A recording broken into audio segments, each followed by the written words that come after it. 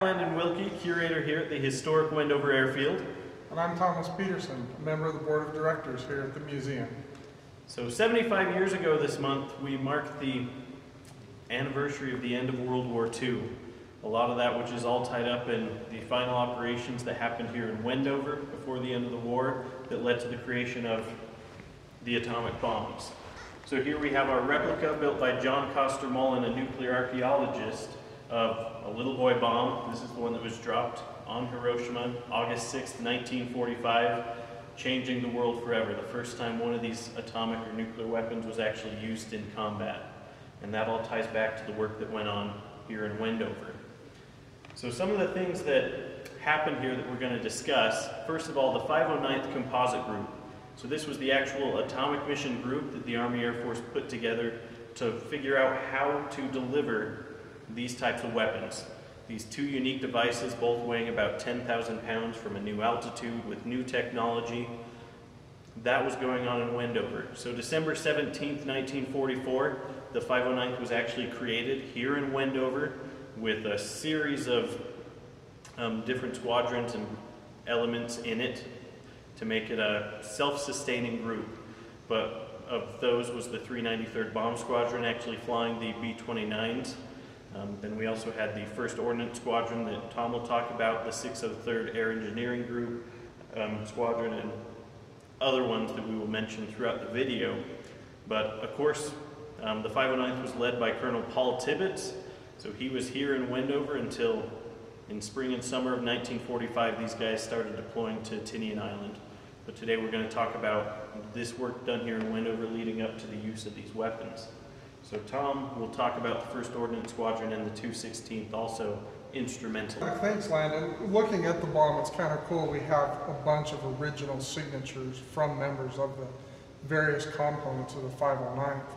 Today, this video that Landon and I are going to make is focusing on specifically the work that the 216th Base Unit Special and the 1st Ordnance Squadrons did, as well as a number of elements from the other squadrons. So our journey today is we're literally going to take you from the very beginning out up at the railroad tracks, the warehouses, out to where a completely assembled test unit would have been prepped and loaded for the B-29. So with Landon, we're excited to be able to present this and hope you enjoy the video. We're now at the warehouse area of the historic Wendover Airfield. Originally, there were 6 warehouses which were serviced by a single spur from the main rail line. The components and pieces for the bomb would arrive and be unpacked and moved from this area out to South Base. Walter Gorecki, with the 509th, recalled one such shipment. I recall the first car of freight for the group and its arrival. I opened the car and looked inside. Everything was normal there. Lieutenant McLennan, an intelligence officer, questioned me regarding opening of the said boxcar, and I replied, I always open to see where the freight is to be sent. At this time it was unusual material.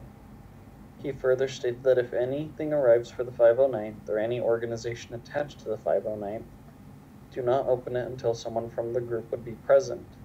Now that the pieces have arrived, been unpackaged and loaded, we'll take the trip those components would have gone from warehouse out to South Assembly area.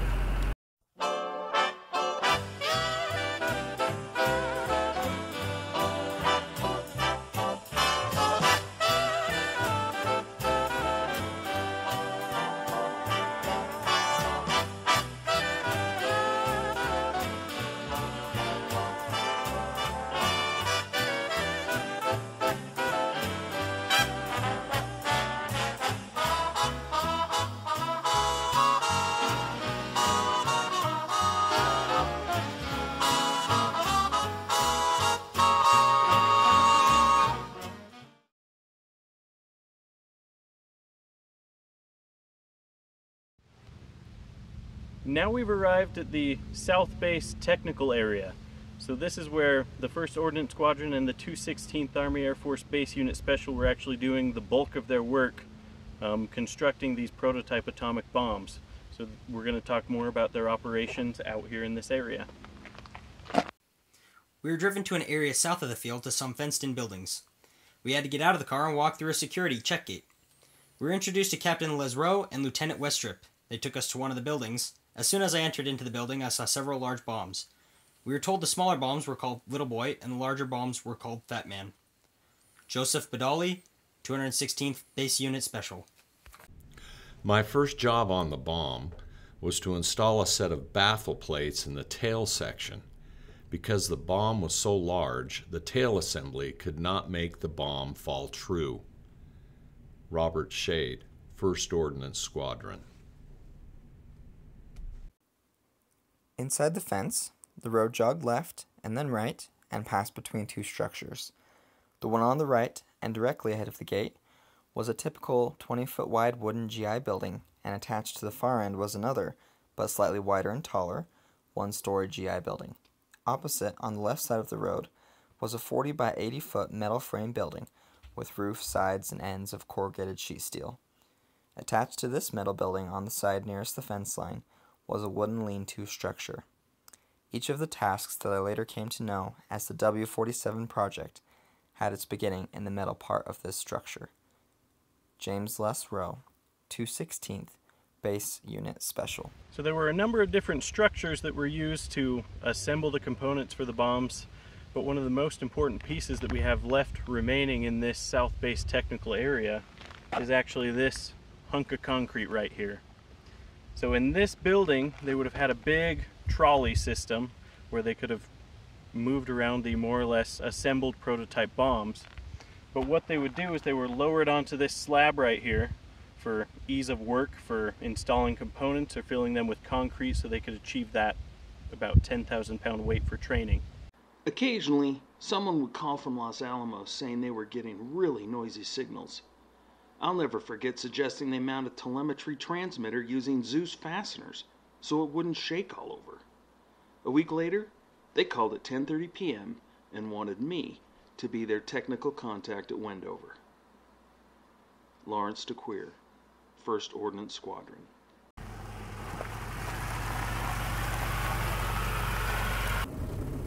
From here, the bombs were brought out to the loading pit. However, in the intervening years, and as this is an active airport, the road on this side of the airport that would have originally been taken has been changed and moved. So, we'll take an approximate route. Hold on to your hats, it's going to be a bumpy ride.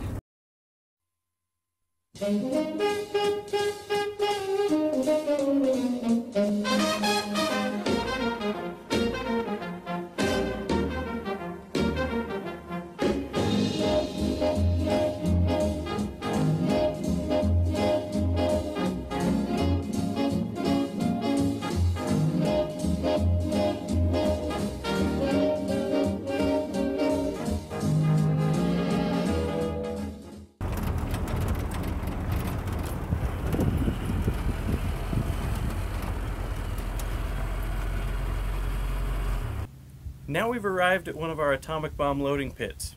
So this one is one we know for sure was used to load these gadgets, as they were called. So they would have been constructed at the South Base where we just came from.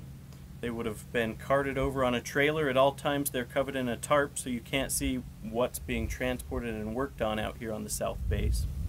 But these would be lowered in with an Army wrecker out here at Wendover into this pit. There would have been a hydraulic lift station at the bottom, and that was going to give it the power it needed to get inside of a B-29. So one of those B-29s would have come down this taxiway, and then it would be pushed back over by a tug to be lined up over top of this bomb, and using that hydraulic lift it would be lifted into the belly of the aircraft so it could fulfill its mission. We had to dig and construct a pit so 1st Ordnance could make a cradle to hold the bomb in a stable position as it was raised into the aircraft standing over the pit. Robert Shade, 1st Ordnance Squadron. From the bomb pit, the loaded B-29 would be taken back down the taxiway to the ramp where an awaiting crew could pick up their airplane and fly the practice mission. We'll follow that, and then we'll be done with today's quick tour of this unique piece of history Remember to subscribe for more videos in the future and like this video. You can help the museum simply by doing those two things. Your support is greatly appreciated. Thanks.